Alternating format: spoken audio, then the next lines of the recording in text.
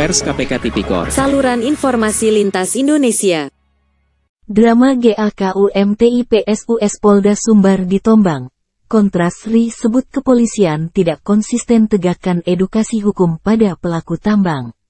Pasaman Barat, tanggal 31 Desember tahun 2022 kembali maraknya tambang emas ilegal di bantaran sungai aliran Batang Saman bermuara di Laut Maligi Pasaman Barat Bebas tak tersentuh hukum. Setelah viral diberitakan dan ditertipkannya puluhan alat ekskavator penambang emas ilegal di Astra dan Rimbo Jandung beberapa bulan yang lalu, dari investigasi kontributor, NKRI Pos menemukan sedikitnya 25 alat berat aktif melakukan pengerukan dan penyaringan emas di bantaran sungai di kawasan Tombang Hilir Kecamatan Talamau Kabupaten Pasaman Barat pekan lalu.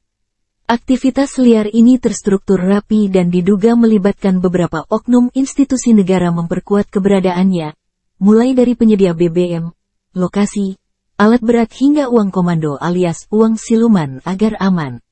Menurut MS Waraga di sana menjelaskan kepada awak media bahwa aktivitas ini sulit ditembus orang asing, karena dari jalan kampung harus menempuh perjalanan kami hingga 1,5 jam dan harus melalui portal yang dijaga informan penambang. Sementara itu dari investigasi kontributor awak media yang sudah 3 hari di lokasi secara mengendap, dapat diketahui bahwa 25 alat berat leluasa mengeruk di kanan dan kiri sungai baik siang maupun malam hari dimiliki oleh RR, ST, SD, UM, JLK, NL, Ucok dari Sumut, Mami dari Simpang 4, dan SJ masing-masing memiliki hingga 3 unit ekskavator.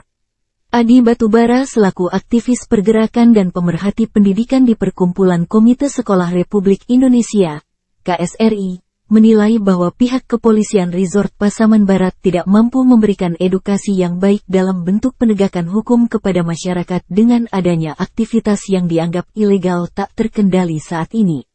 Beliau juga mengingatkan kepada pihak kepolisian agar jangan sampai kepercayaan masyarakat semakin pudar atas perannya sebagai penegak hukum yang berkeadilan. Masyarakat saat ini semakin tajam menyoroti kinerja kepolisian di Polda berikut Polres Pasaman Barat yang tidak berkesudahan dalam menangani perkara illegal mining di wilayah hukum Polres Pasaman Barat. Adi Batubara yang juga konsisten sebagai aktivis pergerakan dan pemerhati sosial di Kontras Republik Indonesia ini memandang bahwa catatan buruk kinerja mantan Kapolres Pasaman Barat, AKBP Aries yang baru dimutasi ke Polda Riau akan menjadi PR besar bagi penggantinya AKBP Agung. Mengingat komposisi personil baik di Polres dan Polda pada unit Krimsus masih tidak berubah secara signifikan. Kapolsek Talamau AKP Junaidi SH, saat diwawancara awak media di Mapolsek Talu terkait hal ini, menjelaskan bahwa beliau tidak mengetahui adanya aktivitas penambangan di wilayah hukumnya. Hal ini juga dipertegas AKP yang pernah menjabat sebagai Kapolsek Gunung Tuleh beberapa tahun silam ini bahwa secara teritorial Tombang dan Tombang Hilir memang di wilayah sektornya. Namun beliau mengatakan bahwa Tombang Hilir tidak memiliki akses jalan dari makonya dan medan yang berat menyisir pinggiran sungai. Sementara menurut beliau justru yang memungkinkan koordinasi lebih dekat dengan Kapolsek Gunung Tuleh sebab dugaan beliau akses masuk ekskavator dari Astra menuju lokasi dimaksud. Kanit Tipiter Polres Pasaman Barat saat disampaikan terkait temuan ini berjanji akan menyampaikan ke atasannya. Hal senada juga telah disampaikan dan diminta tanggapannya oleh awak media ke Kasat Reskrim Polres setempat bahkan ke unit TIPSUS Polda Sumatera Barat dan direspon dengan adanya aktivitas GAKUM beberapa hari yang lalu. Namun hingga berita ini ditayangkan aktivitas penambangan di Tombang Hilir semakin meluas terbukti dengan adanya alat masuk dari Rimbo Jandung serta di parkirannya 5 unit lain di komplek perumahan Astra.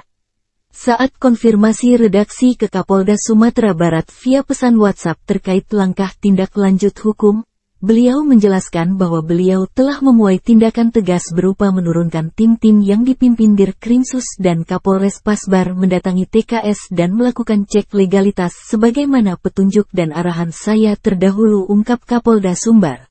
Kemudian Jenderal Bintang 2 ini juga sedang melakukan langkah prosedural GAKUM terkait 2 alat berat yang beroperasi beserta operator yang terjaring minggu lalu.